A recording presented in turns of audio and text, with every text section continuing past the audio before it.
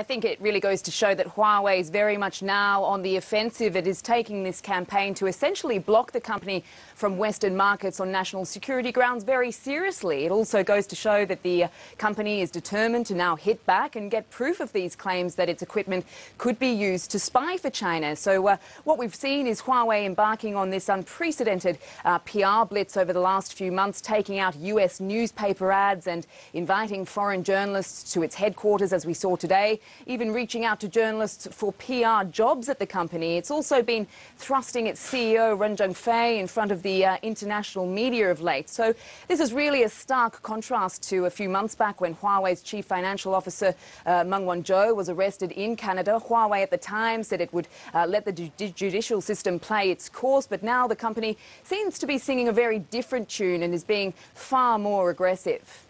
How does this all fit into the wider-running trade dispute between China and the U.S.?